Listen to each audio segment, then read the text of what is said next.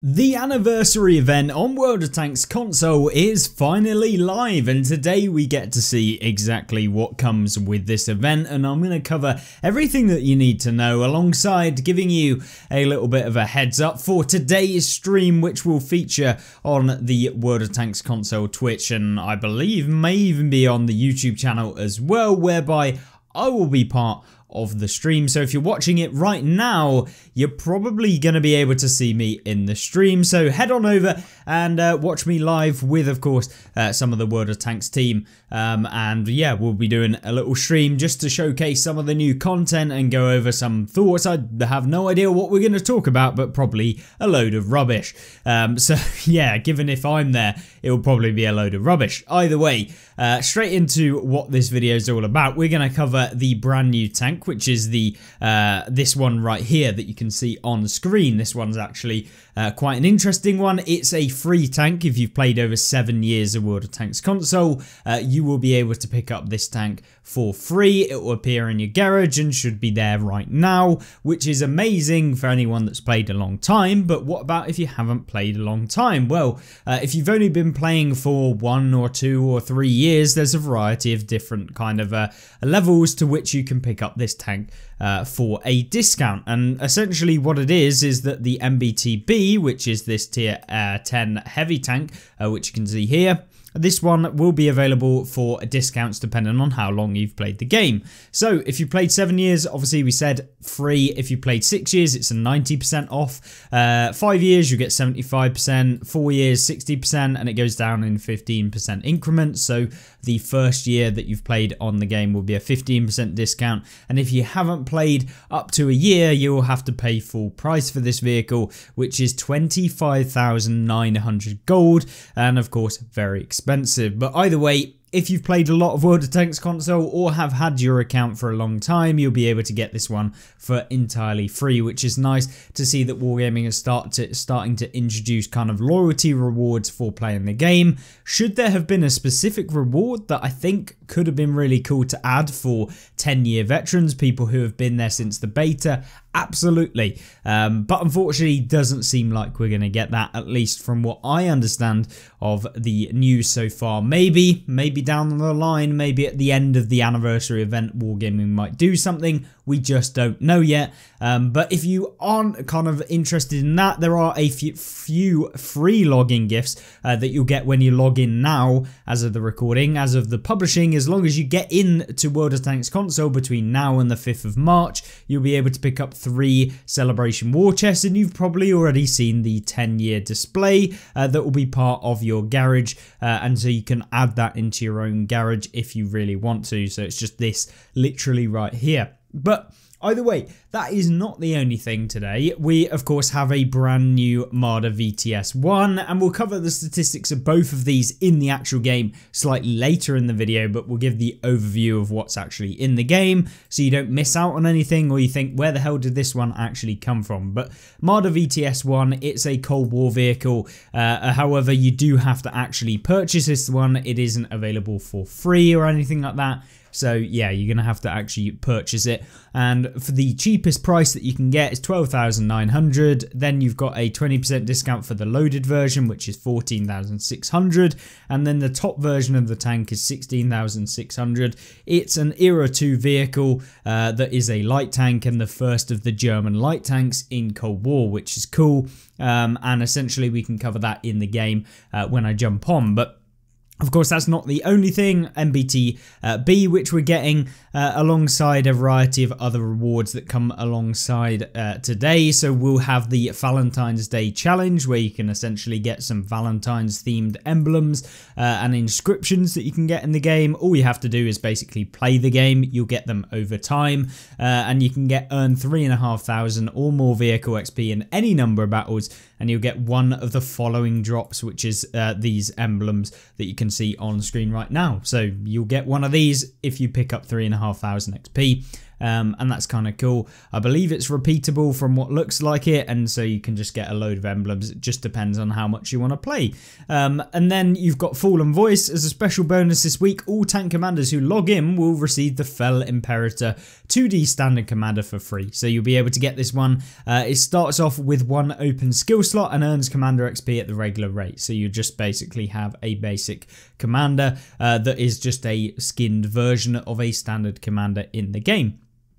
Premium Tech Tree sales. There are a ton of sales this week which come in for free XP and gold, and essentially what you'll see here is that you can use either gold or free XP, which is good. And of course, if you've got a ton of free XP, maybe you saved up, maybe you converted it, you can have these sales as well. But you can see here, these are the list of tanks. There are a ton of them. I'll go through kind of some of the ones that are more interesting. We've got the Hellcat 105 here. The Bogatyr KV220 is a good one at low tiers. Absolution. You've got things like the Creature, which is a novel and unique tier 7 that has a big derp gun. It's not particularly OP or anything like that. It is just a big tank. You've got the Diamondback, the Iron Rain, and you have things like the Object 268 version 5, the turreted version of the Object 268. You have the FE4211 for Cold War, which is an amazing premium vehicle, and the AMX 13 SS11 TCA, which is the light tank with missiles, which is cool to play. And so yeah, just a generically very good week in terms of the sales, but it just depends whether you actually want to spend money on them. That is ultimately what it is. As far as anything else, well, we've got the Wallet Saver NM116, which is the post-war era vehicle, not the World War II tank destroyer, and that's 6,000 gold. You've got the German Tier 8 heavy tank, which is the VK7501K, which is also a part of the kind of, I guess, personal offers is what they kind of call them, or, you know, they're basically weekly sales that they always do. There's always 3 tanks or 3 parts of kind of bundles that are at 30% discount. We've also got the Beach Party. I really enjoy this VK7501K, and the NM116 is a great tank. The Beach Party probably less so, but it is a bit more of a rarer vehicle than normal tanks that are kind of released. We've got February Tank of the Month, which is the Super M48, which is nearer to Western Alliance Medium, which can actually earn quite a lot of silver in Cold War. So if you're after silver, then this one can be a decent one, but it isn't insanely good. It doesn't get any increased silver bonus, but at the same time, you've got quite a good potential to get quite a bit of silver. So make of that what you will. And that was only $9.99 or $9.99 per, well, for this bundle. It comes with 850 gold as well, and 3 days of premium time with 10 1.5 times silver boosters. If you want a vehicle and you want a tank to make some silver for $9.99, this is probably a very good price, considering what you're getting alongside the 850 gold as well. Weekly sales, we've got 20 1.5 times silver boosters for 870 gold, which isn't awful. You've got the Magash 5 Era 2 independent medium tank, and that's 6,500 or 6,400 to be precise, which is okay. Super savings, you've got premium time at 3 days, which will be at a 50% discount. Not really worth buying, to be honest with you. You've got the T3485 Rudy, which is tier 6 kind of tank. It's a very powerful vehicle, plays very much like the T3488 or the T3485M or the T3485 in the tech tree. It's basically the same sort of one, just a skinned version, and comes with a crew with Yorick and Yan or something like that. So yeah, this one doesn't actually include the commanders, but yeah, that's basically what they came from, the bundle itself. And then the Leopard 1A1 Escalation Era 2 Western Alliance tank, which I really loved. I found this tank to be one of my favorites that I play Cold War with. It just really suits my playstyle, and yeah, is a fantastic tank to actually play and give a go. It also gets a very nice silver bonus, 165%, making it very good at earning silver, alongside just being a very good tank. So if you're after one and you want to, you know, spend a bit of money on the game, that wouldn't be a bad shout for earning silver, and if you want to play Cold War. Other than that, there is some contracts. Of course, we've got the Slapjack, Sharpshooter, and KV4 KTTS, and then a load of emblems that you can pick up. We've had the T34 Calliope or Calliope in the game for a while, and of course the celebrations up until the 4th of February. So that was, well, 4th of March, I believe. This looks like it's a bit of a what's it called, an error, but either way, where resolution ended, celebrations begin, and this time you can possibly earn 2 reward vehicles. Use your gamer tag to log on to the celebrations companion website, where you can check your season progress, compare stats with other players from both platforms, and see how far you've come on your end of the year reward.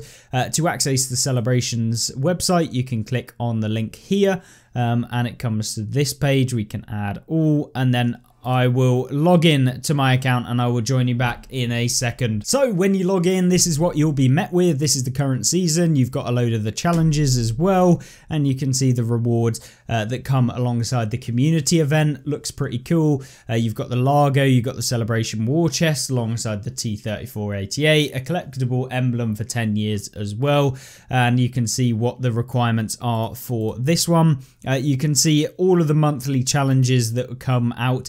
You can see that the anniversary one is the one that we've got at the moment, and then you've got month 1, 2, 3, blah blah blah, and those will come out monthly. And the season is, yeah, you can see where you are on the actual season pass in a graphic style, what comes next. I don't know if you can keep on going. Yep, you can drag and you can have a look at the final rewards and stuff in this sort of way, and you can see a variety of different stats that is on here, and you can compare yourself against commanders. So you can always compare yourself against me if you want to by using the gamertag Titan Eclipse and your own gamertag. So yeah, you can see exactly how you fare compared to my statistics so far on the Year of the Dragon season, and we can have a look at the full statistics of me, and you can see 79% win rate, 19 wins, 24 battles played, and yeah, when you compare with friends, you'll be able to see exactly what they're like and whether they've been doing better than you, and rest some of those cases of, oh, I think I'm better than you or whatever, and you can truly say whether or not they actually are. But either way, that is kind of where we're at with that, and that's just a little extra bit, and you can see that there are some rewards and stuff like that that will come out. And there is an about section which just gives you an information on season progress tracking, the social media sharing, so you can see and share your statistics with other people. You can show exactly how many battles you've played in a season and what the kind of win rate is of those battles. And then you've got a variety of other things. So there is 2 reward vehicles. The reward vehicles come like we had with the previous resolutions. So you've got a confidential World War II tank and a confidential Cold War vehicle, and essentially the more seasons that you complete, you'll be able to pick up both of them, etc. And so yeah, here we have an information on that. So no, we're not revealing any details about the tanks yet, but keep checking into the celebration site throughout the year for more info.